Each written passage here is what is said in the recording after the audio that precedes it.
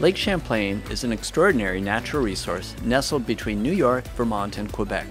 But the lake and its tributaries are being negatively affected by human activities on the land. Lake Champlain Sea Grant works to develop and share science-based information to improve the environment and economy of the Lake Champlain Basin.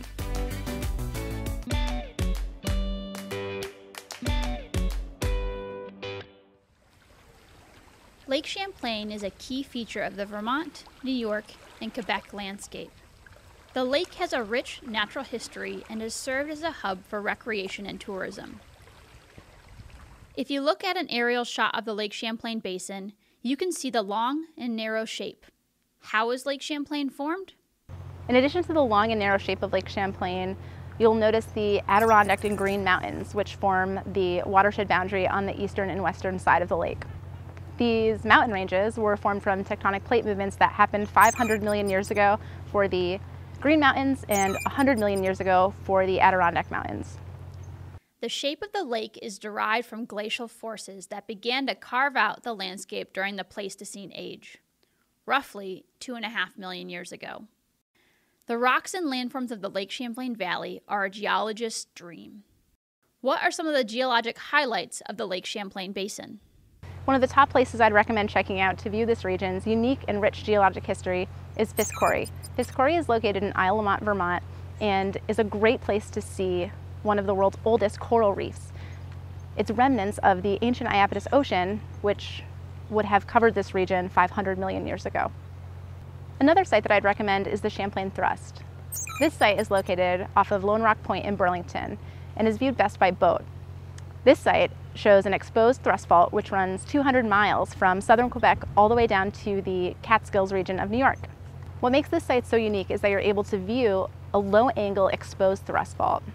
This thrust fault actually shows where you have older rock which is pressed on top of younger rock. This is a really unique geologic feature. In this case, rocks of the Cambrian period, about 500 million years ago, have been pushed up and onto rocks of the later, younger Ordovician period, about 450 million years ago. Lastly, I'd recommend stopping by the University of Vermont Perkins Museum of Geology. There you can view the skeleton of a 10,000-year-old beluga whale. This whale was exhumed from Charlotte, Vermont, and is a remnant of the Champlain Sea.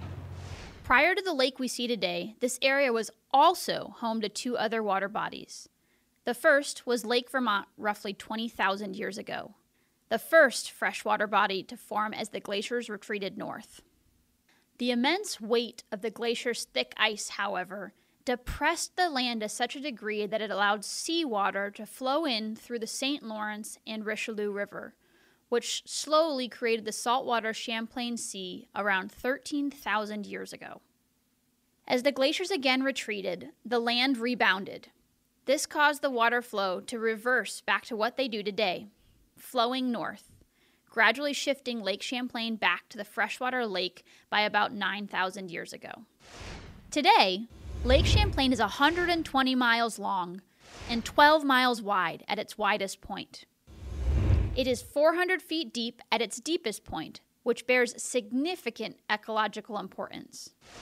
This great depth allows for cold, oxygen-rich water to settle at the bottom of the lake throughout the summer months and provides great habitat for a variety of aquatic organisms.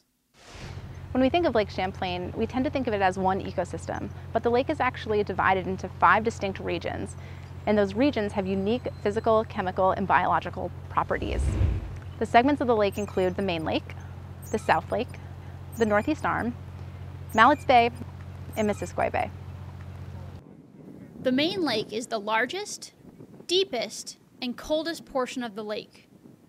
Nutrient concentrations are relatively low in this segment as well. The Main Lake thermally stratifies throughout the spring and summer months and is home to many cold and warm water fish species, most notably lake trout. This section provides high-quality drinking water and is home to the greatest number of shipwreck sites on Lake Champlain. The Northeast Arm and Missisquoi Bay are shallower by comparison to the Main Lake.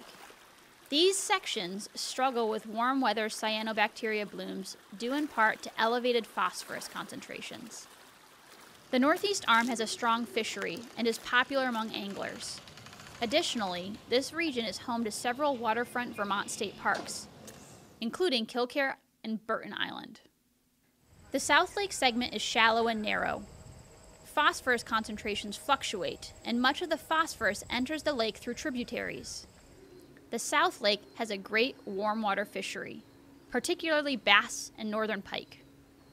Mallett's Bay has the lowest phosphorus concentrations in the lake and is known for having overall clean water. The bay is home to the sandbar wetlands that recently earned a Class 1 wetland certification, the highest level of protection. The Lake Champlain Basin is 19 times larger than the lake itself. This means that the land-to-water ratio is 19:1. This is actually 3 to 4 times greater than that of the Great Lakes. This truly amplifies the impact of land use management and water quality. This high ratio land draining into a relatively small volume of water means that pollution in the runoff is concentrated by the time it reaches the lake from different regions of the watershed.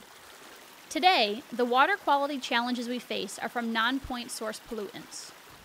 Non-point source pollution is spread out, not linked to one specific place, and includes sources such as residential and commercial areas, urban settings, farmlands, parking lots, roads, and from stream bank erosion. The lake is also a vital resource for the communities and economies of the Lake Champlain Basin, providing ample sites for recreation on the water, as well as a niche for the Vermont tourism industry. The basin is fortunate to have many public sites where individuals can access and enjoy the lake, from state parks and boat launches to local marinas and community sailing centers. Lake Champlain is a natural treasure. We all have a part to play in protecting it and the waters that drain to it, now and into the future. This video was produced by Lake Champlain Sea Grant, a partnership among the University of Vermont, SUNY Plattsburgh, and the National Oceanic and Atmospheric Administration. To learn more about Lake Champlain Sea Grant and to see other videos in this series, please visit our website.